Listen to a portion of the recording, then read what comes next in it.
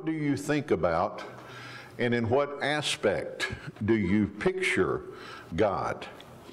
In Isaiah, the 6th chapter, beginning in verse 1 through 5, Isaiah 6 and verse 1. In the year that King Uzziah died, and Uzziah reigned about 52 years, and he died around 740 to 742 BC. He says, I, Isaiah, saw the Lord. So he was in a vision, and he saw the throne of God up in heaven. And I saw the Lord sitting on a throne, high and lifted up, and the train of his robe filled the temple. So basically, all of the glory of God that Isaiah was allowed to see was just the hem of his garment. And he was basically just totally, completely astonished at the glory and the power and the might and the majesty that God possesses. And he said, above it stood seraphim. Each one had 6 wings. With 2 he covered his face, and with 2 he covered his feet, and with 2 he flew. And one cried to another and said, Holy, holy, holy is the Lord of hosts. And the whole earth is full of his glory, and the posts of the door were shaken by the voice of him who cried out. And the house was filled with smoke. And so I said, Woe is me, for I'm undone. I mean, he felt like he's about to die. He felt like that all of his life was just going to go out from him because of the great glory that God had. Because I am a man of unclean lips, and I dwell in the midst of a people of unclean lips, for my eyes have seen the King, the Lord of hosts.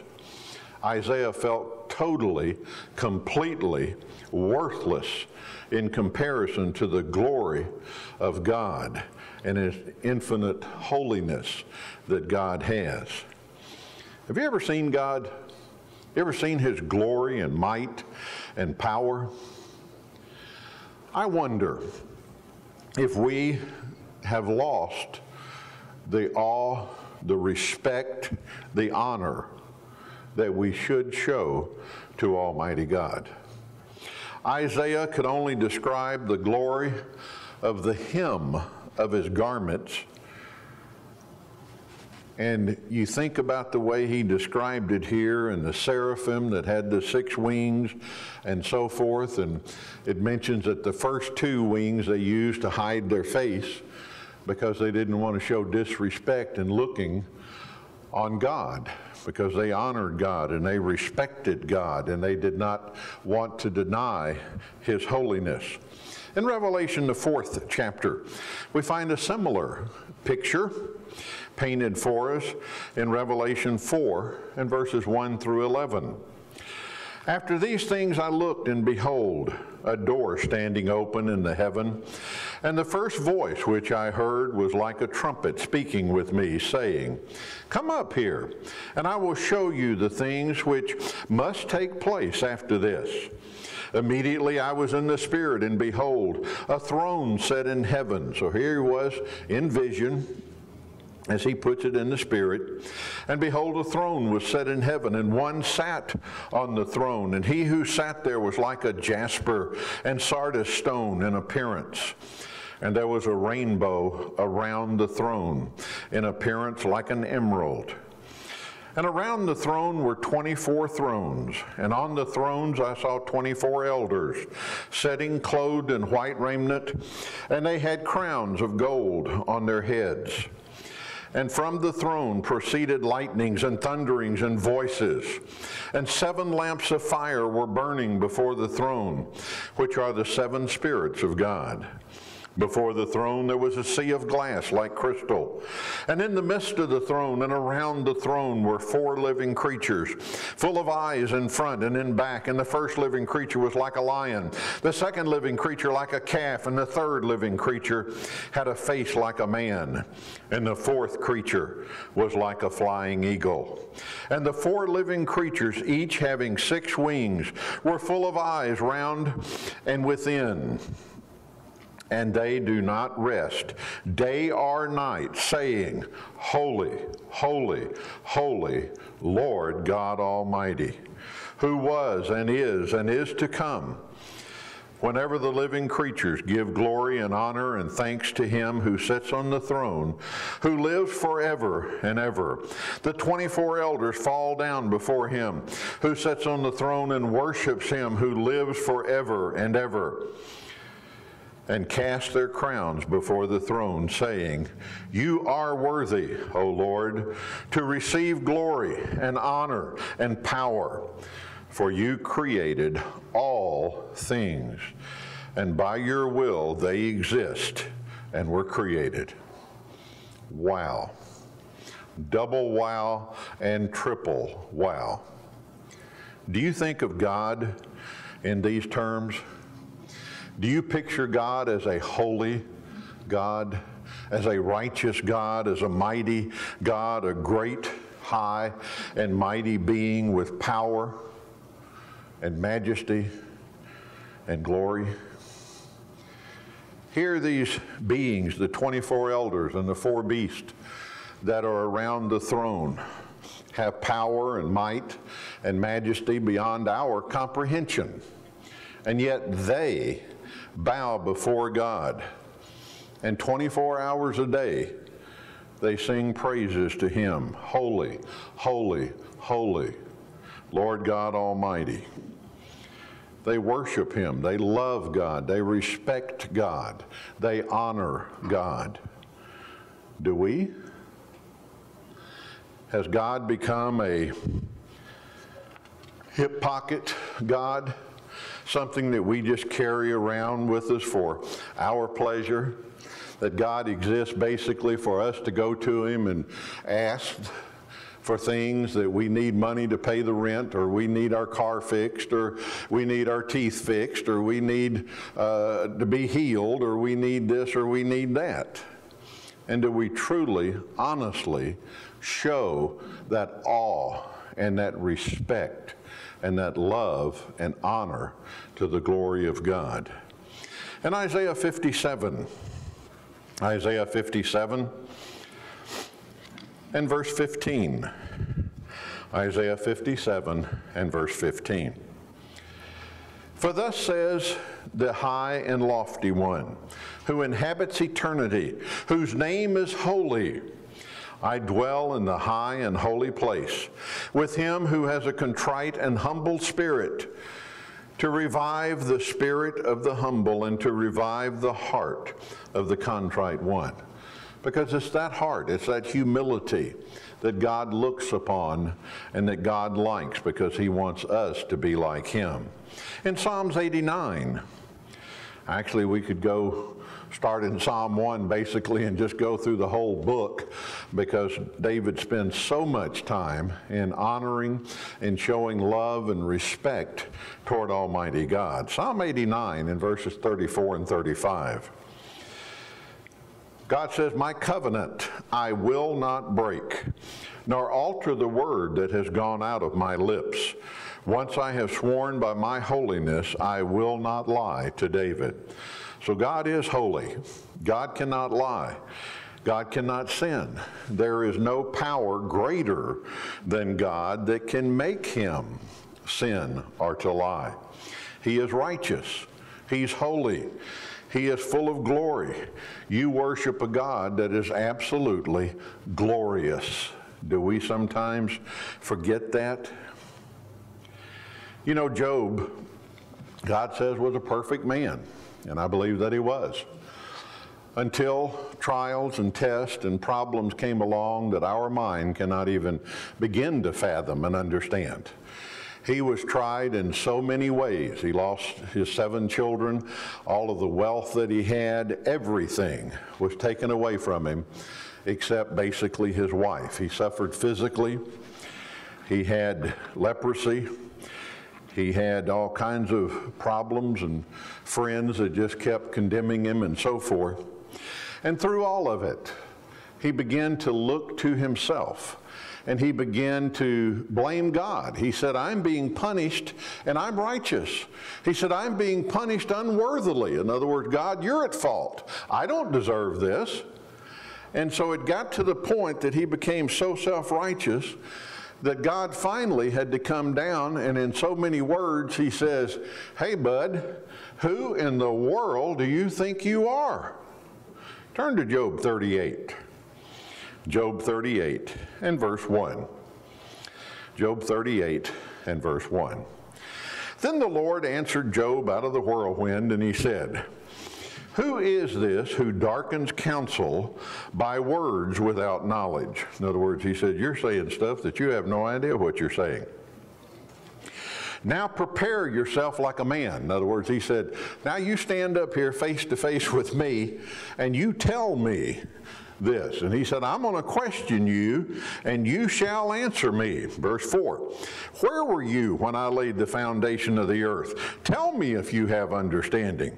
Who determined its measurements? Oh, surely you know. Or who stretched the line upon it? To what were its foundations fastened? Or who laid its cornerstone? And when the morning stars sang together and all of the sons of God shouted for joy? Or who shut in the seas with doors when it burst forth and issued from the womb? When I made the clouds its garment and a thick darkness its swaddling band? When I fixed my limit for it and set bars and doors? And when I said, this far you may come, but no further? And here your proud waves must stop, that God said the ocean could go this far, and then that's it. Verse 12, have you commanded the morning since your days began, and have caused the dawn to know its place, that it might take hold of the ends of the earth, and the wicked shall be shaken out of it? It takes on form like clay under a seal, and it stands out like a garment. From the wicked their light is withheld, and the upraised arm is broken. Have you entered the springs of the sea, or have you walked in search of the depths? Have the gates of death been revealed to you? Or have you seen the doors of the shadow of death? Have you comprehended the breadth of the earth? Tell me if you know all of this. Where is the way to the dwelling of light and darkness? Where its place? Where is its place? That you may take it to its territory, that you may know the path to its home.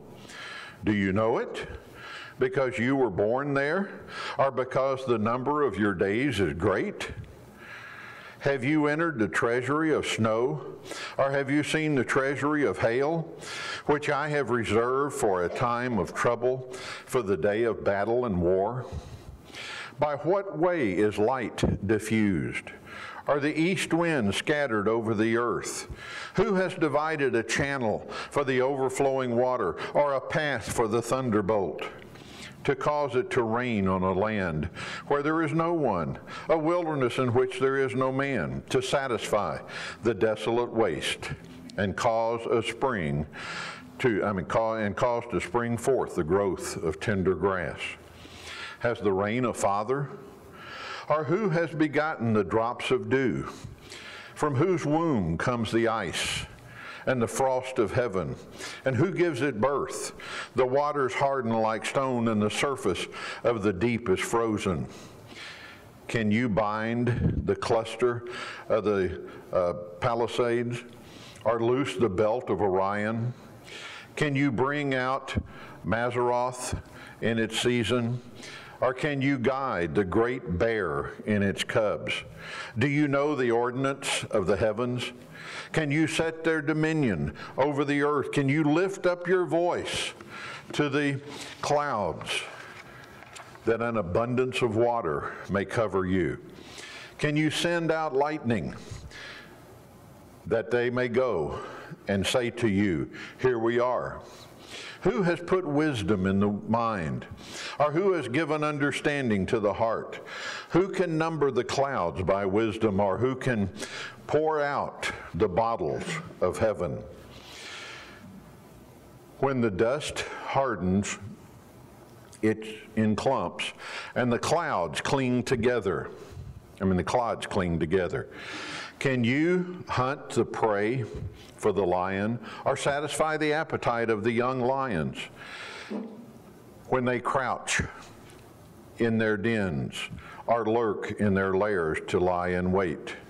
Who provides food for the raven when the young ones cry to God and wonder about a lack of food?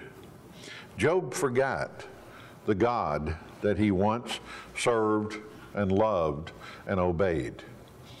Job came to the point that he looked to himself and he says, woe is me, I've got all these problems, and he turned inward and selfish. And he forgot about the glory, the might, the majesty, the power of Almighty God. And he even began to blame God. As the old saying goes, when you point a finger at somebody, you've got three pointing back at you, and you've got one pointing up to God, blaming him. And that's what Job did, and he was guilty of that. And so God came down, and like I said, he just, came to him and said, hey, bud, who in the world do you think you are in comparison to me, and that you would have the audacity to condemn me? And he said, could you do all of these things? No. Do we approach God like that? Do we appreciate how truly powerful, glorious, mighty God is? In Isaiah, the 40th chapter, Isaiah 40, let's begin in verse 12. Isaiah 40 and verse 12. He says, who has measured the waters in the hollow of his hand, and measured heaven with a span, and calculated the dust of the earth in a measure, and weighed the mountains in scales and the hills in a balance? Well, of course, we don't have that kind of ability. We don't have the ability to be able to weigh a mountain or to even count all the stars, much less name them and put them in their place or anything like that. Who has directed the Spirit of the Lord, or as his counsel has taught him? With whom did he take counsel? And who instructed him and taught him in the path of justice? Who taught him knowledge and showed him the way of understanding? Behold, the nations are as a drop in the bucket, and are counted as the small dust on the scales. In other words, nobody pays attention to it. It's just not worth messing with. Nor its beast. Look, he lifts up the isles as a very little thing, and Lebanon is not sufficient to burn, nor its beast sufficient for a burnt offering. All nations before him are as nothing, and they are counted by him less than nothing and worthless. To whom then will you liken God? Or what likeness will you compare to him? The workman molds an image, and the goldsmith spreads it with gold, and the silversmith casts silver chains. In other words, they're in the process of building a god. They're in the process of building an image here, an idol. And it's amazing how people can worship something like that made by their own hands or by the hands of a man. And there are all kinds of gods in this world. Not only, quote, pagan gods that various religions worship and honor, but we ourselves make gods. Probably money is the number one god in the U.S. It might be sex, I don't know. Both of them seem to be a very, very close race as far as a false god that people bow down and worship to. But we have all kinds of gods. Some people worship a whiskey bottle. They put that in front of their family. Some people have a cigarette that they just cannot give up, that it's not worth it to them to worship God and honor him in their bodies. And all kinds of gods that we have. It might be a mate. It might be children. It might be parents. But all types of idols that men have. And he continues here in verse 18. To whom then will you liken God, or to what likeness will you compare to him? The worker's mold and image and so forth. Let's see. And whoever, in verse 20, is too impoverished for such contribution, chooses a tree that will not rot, and he seeks for himself a skillful workman to prepare a carved image that will not totter. In other words, it won't fall over and hurt him. Have you not known, he says, and have you not heard, and had it not been told you from the beginning? Have you not understood from the foundation of the earth? It is he who sits above the circle of the earth, and its inhabitants are like grasshoppers, who stretches out the heavens like a curtain, and spreads them out like a tent to dwell in. He brings the princes to nothing. He makes the judges of the earth useless. Scarcely shall they be planted, scarcely shall they be sown, scarcely shall their stock take root in the earth, when he will also blow on them, and they will wither, and the whirlwind will take them away like stubble. To whom then will you liken me? God says, or to whom shall I be equal, says the Holy One. Lift up your eyes on high and see who has created these things, who brings out their host by number.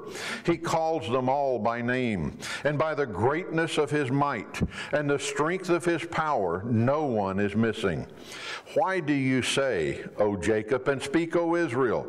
Well, my way is hidden from the Lord, and my just claim is just passed over by my God. Now, we're just like Job. They complain and say, well, God didn't answer my prayer, and God didn't give me this, and God didn't give me that. And he said, have you not known? Have you not heard? The everlasting God, the Lord, the creator of the ends of the earth, neither faints nor is weary, and his understanding is unsearchable. He gives power to the weak, and to those who have no might, he increases strength. How about that God? A God of might, a God of power, a God of excellence, a God of grace, a God of mercy and tenderness, a God of majesty and glory. Is that the God you worship? Do you go before God with that type of respect and honor every time you pray? Or again, is he just kind of a hip pocket God that's there to make you feel good, or that's there to give you certain blessings or something like this? Do we stand in absolute awe of God? In 1 Peter, the first chapter, 1 Peter 1 and verses 14 through 19. 1 Peter 1 and verse 14. As obedient children, not conforming yourselves to the former lust, as in your ignorance, but as he who called you is holy, you also be holy in all of your conduct. We just read about this great, awesome, holy God that these living creatures in heaven worship, honor, and respect.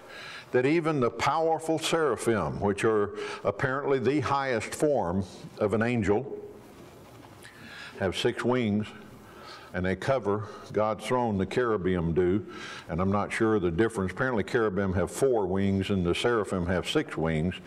But anyway, but here they bow down and they say, holy, holy, holy, Lord God Almighty, who was and who is to come. That they worship God, that they respect God. And it says here, again continuing, he said, but he, in verse 15 of 1 Peter 1, but he who called you is holy. You also be holy in all of your conduct, because it is written, be holy, because I am holy. And if you call on the Father, who without partiality judges according to each one's work, conduct yourself throughout the time of your stay here in fear, knowing that you were not redeemed with corruptible things like silver and gold from your aimless conduct received by the traditions from your fathers, but with the precious blood of Christ as a lamb without blemish and without spot. We were bought and paid for with the greatest price that has ever been paid, and that is the price of a God. In 1 Samuel 2 and verse 2, you don't need to turn there if you don't want to. I'm just going to read this one short verse. 1 Samuel 2 and verse 2.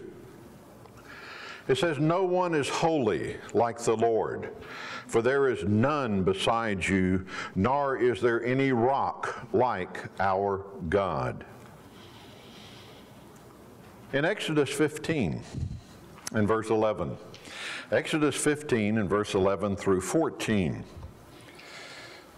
The question is asked, who is like you, O Lord, among the gods, the small g, because like I said, there are many gods, not only just pagan false gods that are worshiped. There's a lot of false Christs in our nation today, but also gods that we make ourselves. Who is like you, O Lord, among the gods?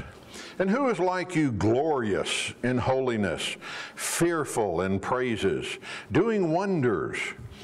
You stretched out your right hand, and the earth swallowed them.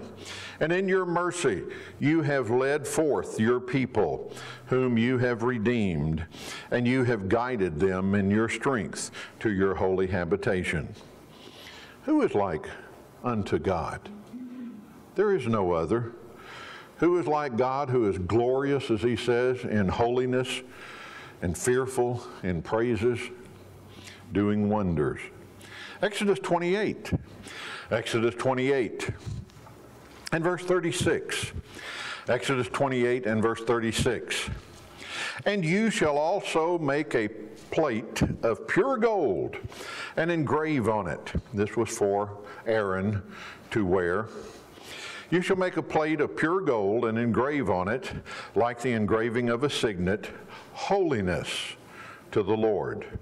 And you shall put it on a blue cord, that it may be on the turban, and it shall be on the front of the turban. So it shall be on Aaron's forehead, that Aaron may bear the iniquity of the holy things which the children of Israel hallow in all of their holy gifts. And it shall always be on his forehead, that they may be accepted before me."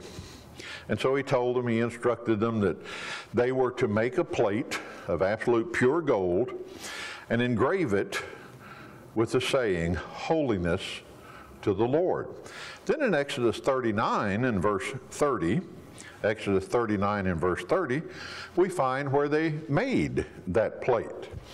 Exodus 39 and verse 30. "Then they made the plate of the holy crown of pure gold, and they wrote on it an inscription like the engraving of a signet, holiness to the Lord." So they made this plate, and they put on there about God's great and awesome holiness. In 1 Chronicles, the 16th chapter, and verse 23 through 36, I can just see this being taught in our famous military colleges today, that this is the way to win battles and to win wars and so forth. 1 Chronicles 16 and verse 23. "Sing unto the Lord, all of the earth, and proclaim the good news of his salvation from day to day. Declare his glory among the nations, his wonders among all people, for the Lord is great and greatly to be praised. He is also to be feared above all gods, for all the gods of the peoples are idols." They're worthless, they're junk. "But the Lord made the heavens. Honor and majesty are before him. Strength and gladness are in his place. Give to the Lord, O families of the peoples. Give to the Lord glory and strength. Give to the Lord the glory that's due his name. Bring an offering and come before him. Oh, worship the Lord in the beauty of holiness. Tremble before him. All of the earth and the world also is firmly established, and it shall not be moved. And let the heavens rejoice, and let the earth be glad, and let them say among the nations, the Lord reigns. And let the sea roar, and all of the fullness. Let the fields rejoice, and all that is in them. Then the trees of the woods shall rejoice before the Lord, for he is coming to judge the earth. Oh, give thanks to the Lord, for he is good, and for his mercy endures forever. And say, save us, O God, of our salvation, and gather us together and deliver us from the Gentiles, to give thanks to your holy name, to triumph in your praise. Blessed be the Lord God of Israel from everlasting to everlasting. And all of the people said, Amen, and praised the Lord. That's not the passage I thought I was at, but I'll read that in a moment, also from Chronicles. But here, that they were to give glory to God, that they were to honor God and his name, and to bring an offering. This sounds like you're reading really from the book of Psalms, doesn't it, instead of Chronicles?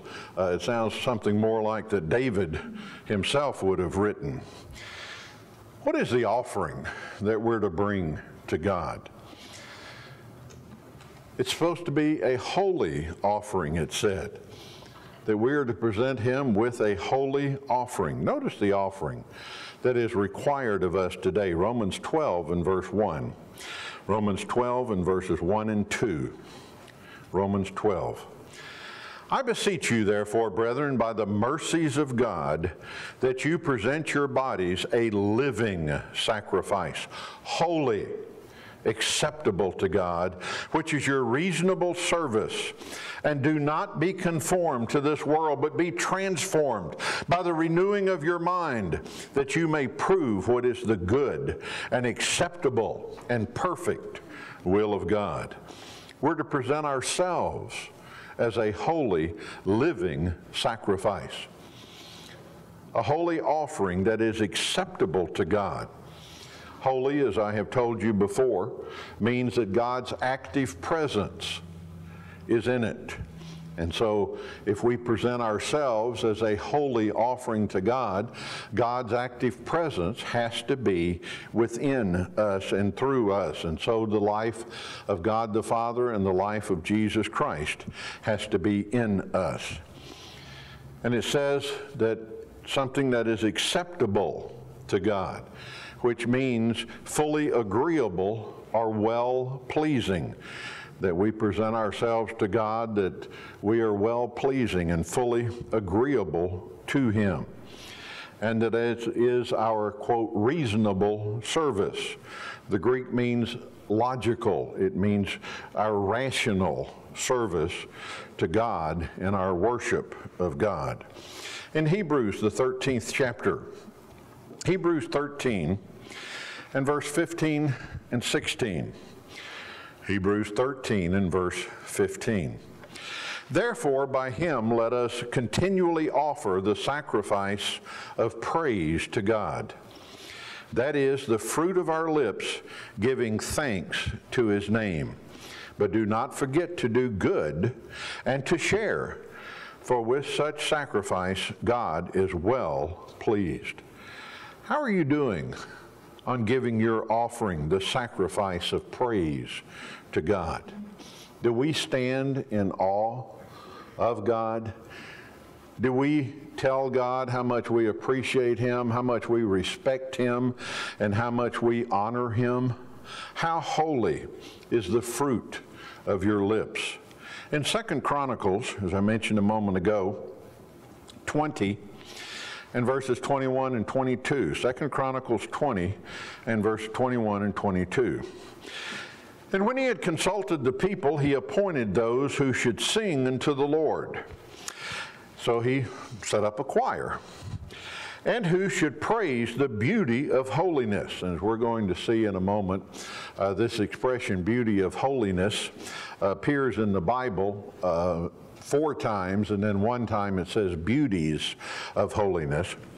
As they went out before the army and were saying, praise the Lord, for his mercy endures forever. And so we see here that they took the choir and put them out front. They didn't follow behind the army. They went in front of the army. It was not the Marines. It wasn't the Navy SEALs. It wasn't some kung fu unit. They took the choir. And they said, okay, choir, you lead the army.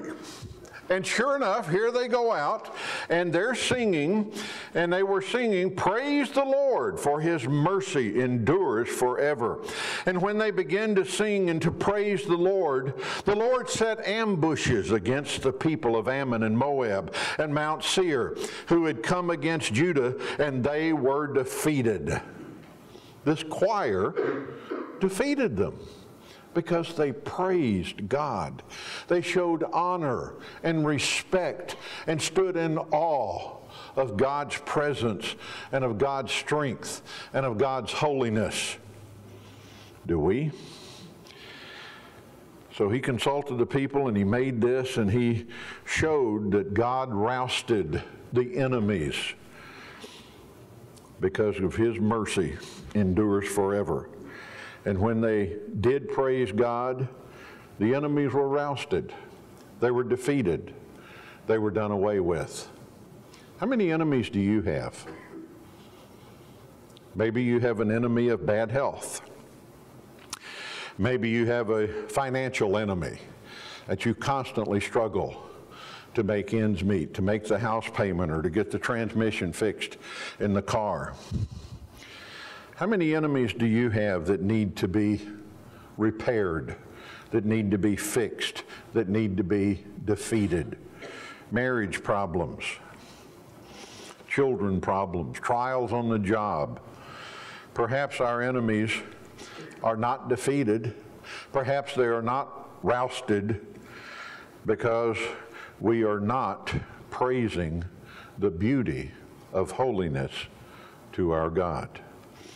In Psalm 29, written by David, and like I said, we could go through the book of Psalms and virtually just open the book or read the entire book. Psalm 29, entitled Praise to God in his holiness and majesty, a psalm of David, says, give unto the Lord, O you mighty ones.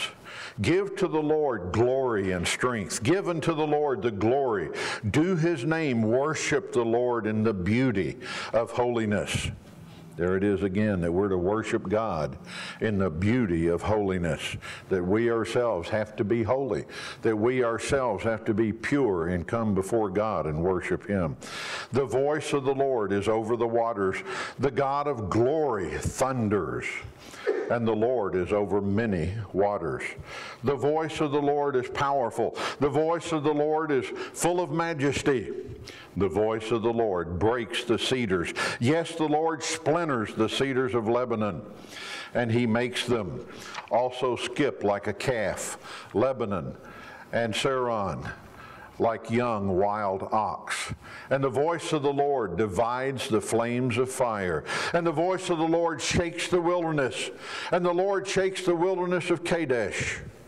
And the voice of the Lord makes the deer give birth, and strips the forest bare. And his temple, and in his temple everyone says, glory. The Lord sat enthroned at the flood, and the Lord sits as king forever. The Lord will give strength to his people, and the Lord will bless his people with peace. God is powerful. God is mighty, and he deserves your praise and your love and your respect. Give to the Lord the glory that is due his name. Worship the Lord in the beauty of holiness. In Psalm 30 and verse 4, Psalm 30 and verse 4 says, sing praises to the Lord. you saints of His, and give thanks at the remembrance of His holy name. That we are to praise God, that we're to thank God, that we're to sing unto God, that we're to give the glory that is due God and worship the Lord in the beauty of His holiness. In Luke, the first chapter, Luke 1, and verses 73 and 74. Luke 1 and verse 73. The oath which He swore to our father Abraham, to grant us that we, being delivered from the hand of our enemies. Now, have you been delivered from the hand of your enemies? Sure you have. You've had an opportunity to know God's truth. You've had an opportunity to come to repentance. You've had an opportunity to be baptized and be begotten by God's divine Holy Spirit. You have had an opportunity to have every sin that you have ever committed totally, completely forgiven. You have been freed. You have been given this wonderful privilege, this priceless privilege. We've been delivered from that enemy of death. We have been delivered from the second death so that we can have life eternal. Why? He goes on to say here, to grant us that we, being delivered from the hand of our enemies, might serve Him without fear. We've been delivered from our sins and from death, that we can serve God, that we can worship God in holiness and righteousness all of the days of our life. In Malachi, the second chapter, Malachi 2 and verse 2. Malachi 2 and verse 2. If you will not hear, and if you will not take it to heart to give glory to my name, says the Lord of hosts, I will send a curse upon you, and I will curse your blessings. Yes, I have cursed them already, because you do not take it to heart. It's a very, very serious thing to God to honor the God of glory, to give Him the praise. Well, I'm going to have to shoot him twice, I guess. I know that's frustrating when you're going through it. But we are to give the God that praise and that glory and honor. It's serious to God. He says you're going to be cursed if you don't take it to heart. That you're going to have all these curses brought upon you if we do not show that honor and glory to God's name. In Romans, the first chapter, Romans 1, do I need to move?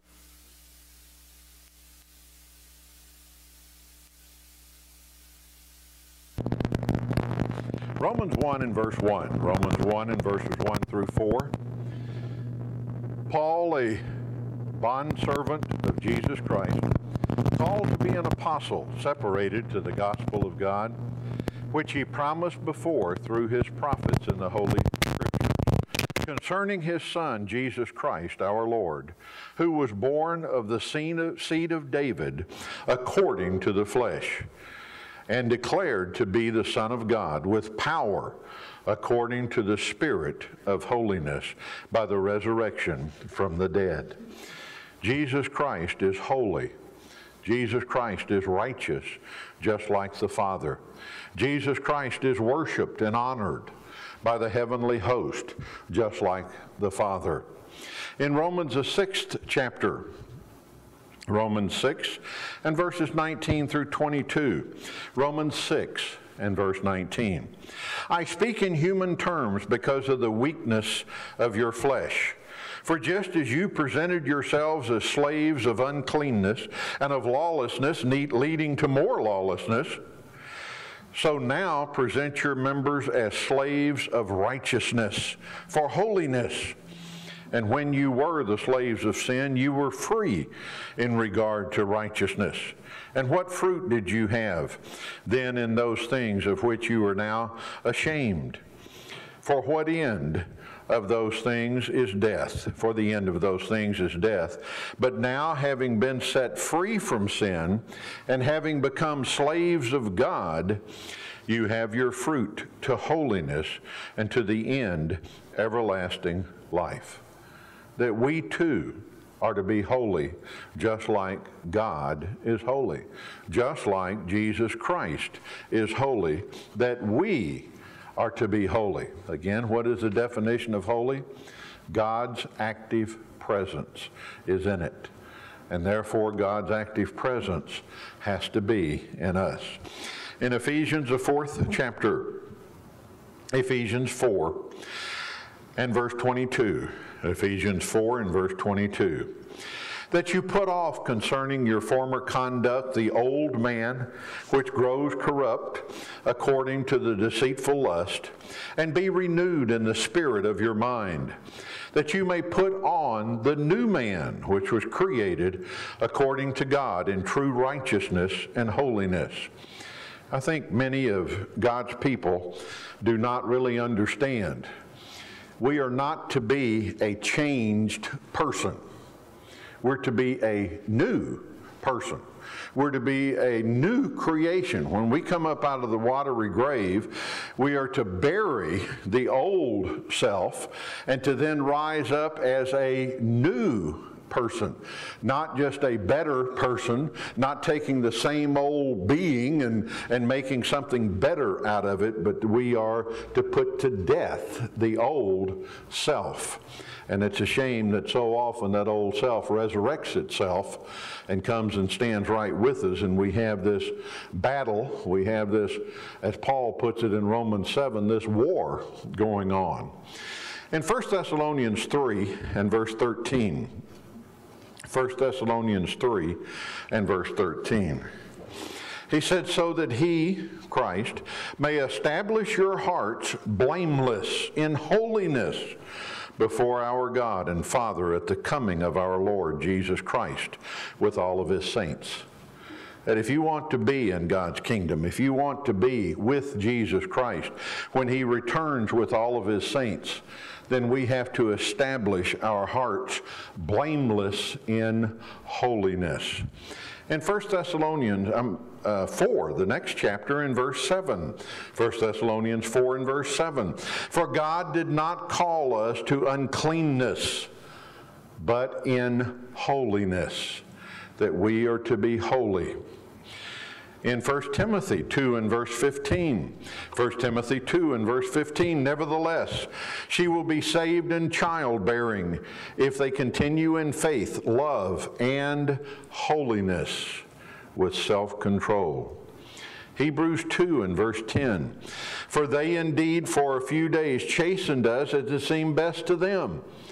And yeah, Dad would get mad because we kept bugging him, or we were pitching the ball in the house and broke Grandma's vase, and he jumps up real quick and busts your rear.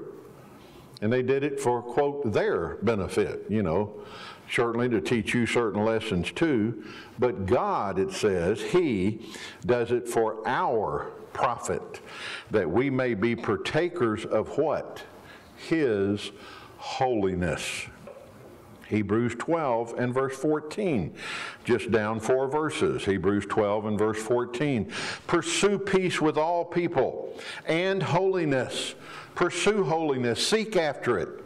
Desire it. Want it. Without which no one will see the Lord. That if we are not holy, we are not going to be in the family of God. I mentioned that the beauty of holiness is mentioned 4 times, and beauties of holiness is mentioned once, making a total of 5 times. In 1 Chronicles 16 and verse 29, 2 Chronicles 20 and verse 21, Psalm 29 and verse 2, Psalm 96 and verse 9, and Psalm 110 and verse 3. Because God looks at us as beautiful.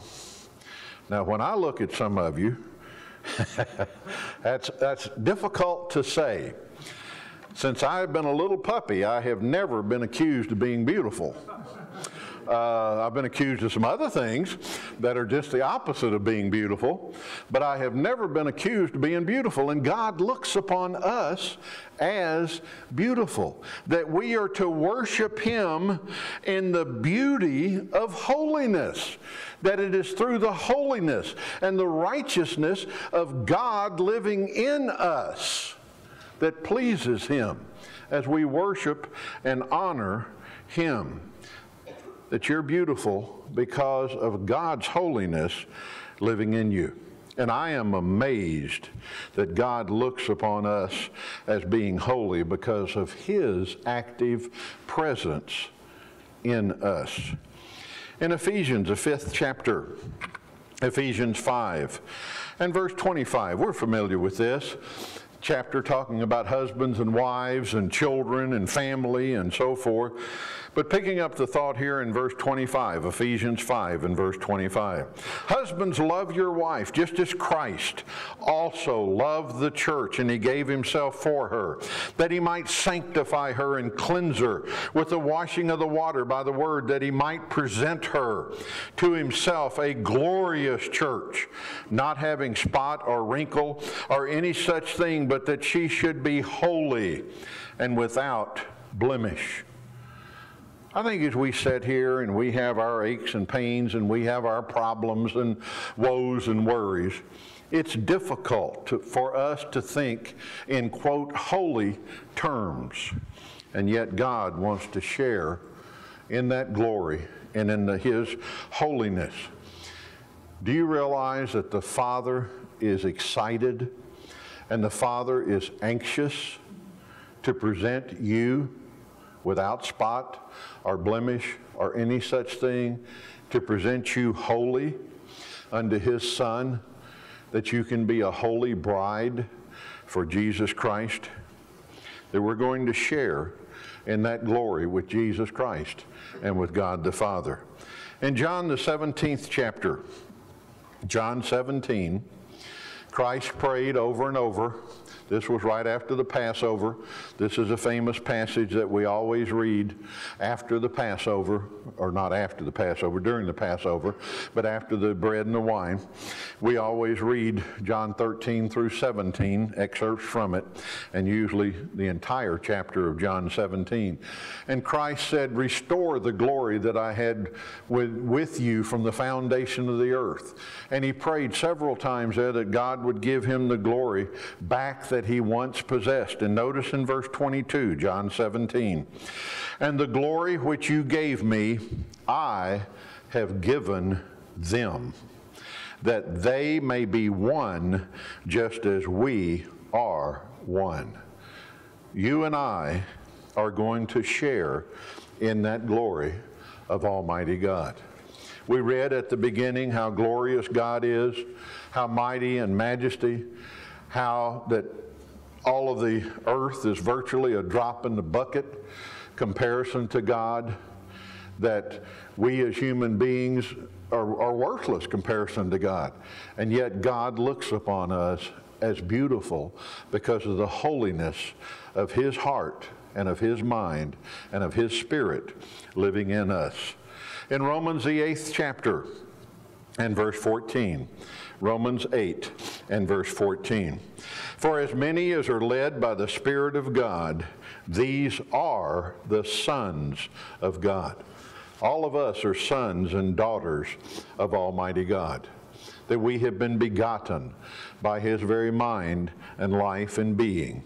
In Romans the 8th chapter in verse 17 through 19, he said, "If children, then heirs, heirs of God, and joint heirs with Christ, if indeed we suffer with Him, that we may also be glorified together. For I consider that the sufferings of this present time are not worthy to be compared with the glory which shall be revealed in us. For the earnest expectation of the creation eagerly waits for the revealing of the sons of God." This world is hurting.